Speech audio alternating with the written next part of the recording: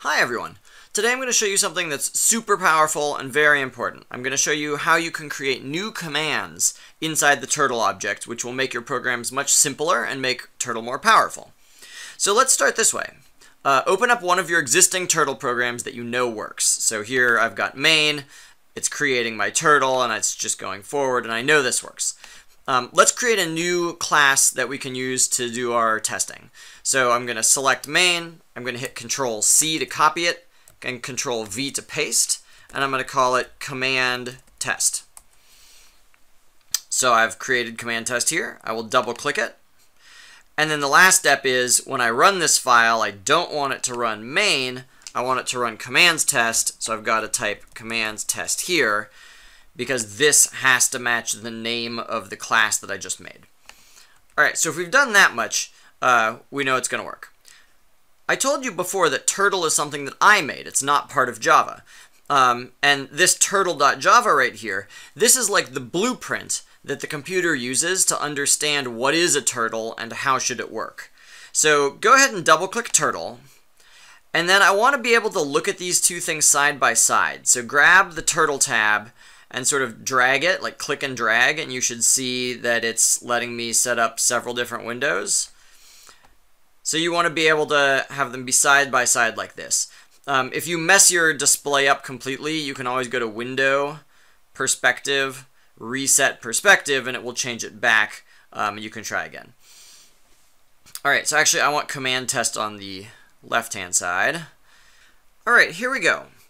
So when you say YRTL.forward, here's what the computer actually does. The computer says, alright, they want to run the forward command. How do we do that?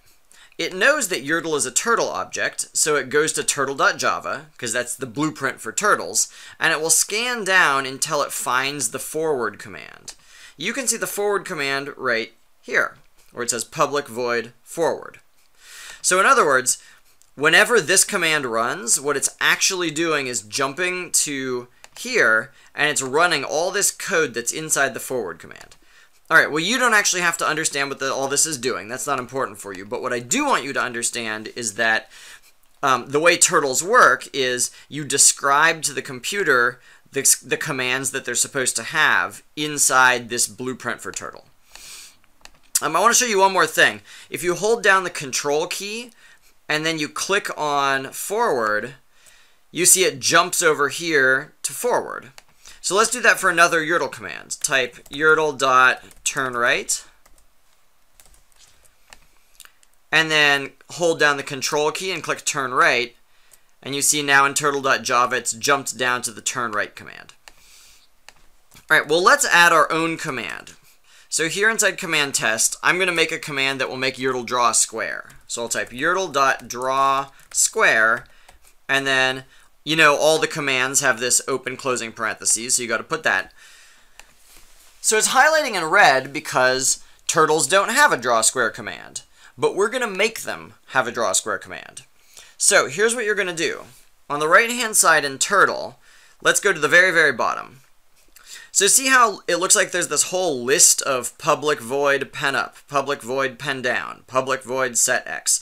So each of these is another command that the turtle can do, each one of these. So we're going to add our own command right here at the bottom of the list. So after set color, but before the closing brace, let's type our own. Public void draw square. Don't forget to have your parentheses, don't forget to have an opening brace and a closing brace, and don't forget that this has to be exactly the same as what you're trying to do over here. Alright, so inside here, this is what the computer's going to do when we try and have YRTL draw a square. So let's do the regular turtle commands. I'll say forward 30, turn right 90, and then I want to do that 4 times. So you could either make a for loop if you want to, or you could just copy and paste it 3 more times. Alright, so these are the turtle commands that will make the turtle actually draw a square. And if you go over here, you'll notice that it doesn't seem like it's worked because there's still red underlining here. What's actually happening, do you see where my cursor is? There's this little asterisk right next, the star character right next to turtle. That means we didn't save turtle. So click back in Turtle and hit Control S to save it. And now everything seems like it's working and it knows draw a square. Here's a way to prove to yourself that it knows what draw a square is. Hit the Control key and click Draw Square. And there you go. The computer's jumped here. So you see they're connected. When you try and run Draw Square, it's going to run these commands. All right, so let's run command test and see if it works. So I'm going to run it as an application. And it's a little bit faint, but it looks like I've gone forward and I've turned right by 30, and now I've drawn this square here. If you want to, let's do this. Let's draw a bunch of squares in a row. So I'll go forward 30 and draw a square, and I'm going to do that 3 times. So when I run it, great, now I've done it 3 times. So you see it's really powerful to add a new command because it enlarges the number of things that you can do. As a test for yourself, why don't you add another command called draw triangle. So we want to say YRTL.draw triangle and have that actually draw a triangle.